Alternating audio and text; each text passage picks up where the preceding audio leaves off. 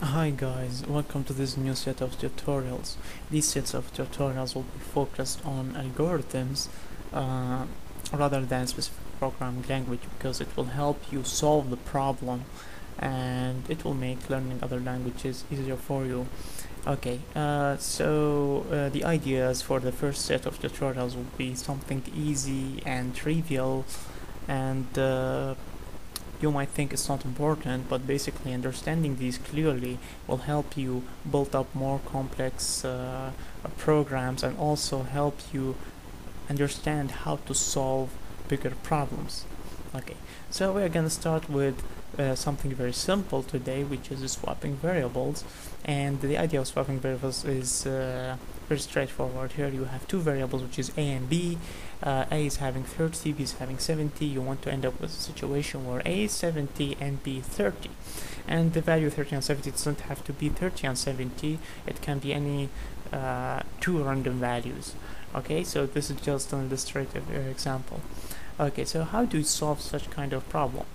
Usually when you want to solve anything, you just consider a real world situation.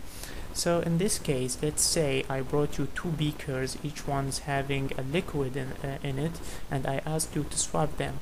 So obviously the thing that you're gonna do is this.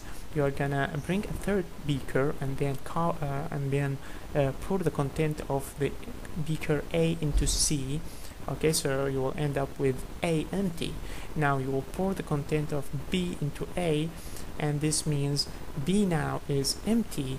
And finally you will pour content of C into B, so you get them swapped like this. Now, okay, it's easy to understand the real world. How do you translate this into a program? Now watch carefully. Each one of the steps will be converted into a single statement in the program. Okay, so right now, first thing, let's assume that each variable is actually a cup. Okay, so right now a and b are variables and they are at the same time are cups. So here we have a and b. A is 30, b is 70. So now when you bring another one, which is cup C or beaker C, A is 30, B 70, or you might read these from your input device or any other place. And C is an empty beaker. C is actually a variable and it could have anything, but usually we assume it's empty so you don't have to worry about its initial value. Okay, now next we are gonna pour the content of A into C, and what this means is that it translates to C equal A.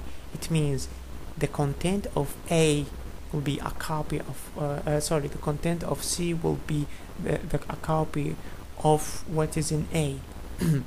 So you can think about it like that. You just pour the liquid from A into C. Now the next step is to move what is in B into A, and this is how you write it. Okay, you always write the destination on the left and the source on the right. Okay, so we end up with like this. And next, B is empty, so we're gonna fill B. So B now equals C. This is how you write it. And finally, they are all swapped. So the full code for this is gonna be like this: C equal A equal B, and B equals C. So this is basically how you swap two variables.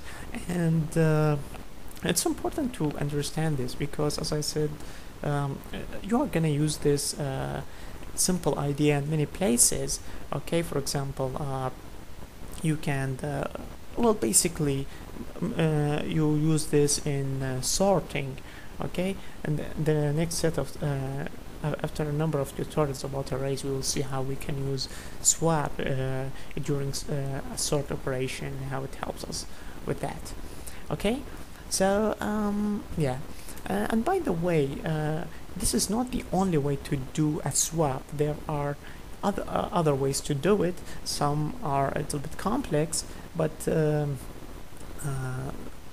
actually I know other two, and they would make things complex, but this is a simple thing. You don't need to do it in a complex way. Okay, so I hope you'll find this useful. So If you have further questions or suggestions, send them to mk@isub.com, and have a nice day. Bye bye.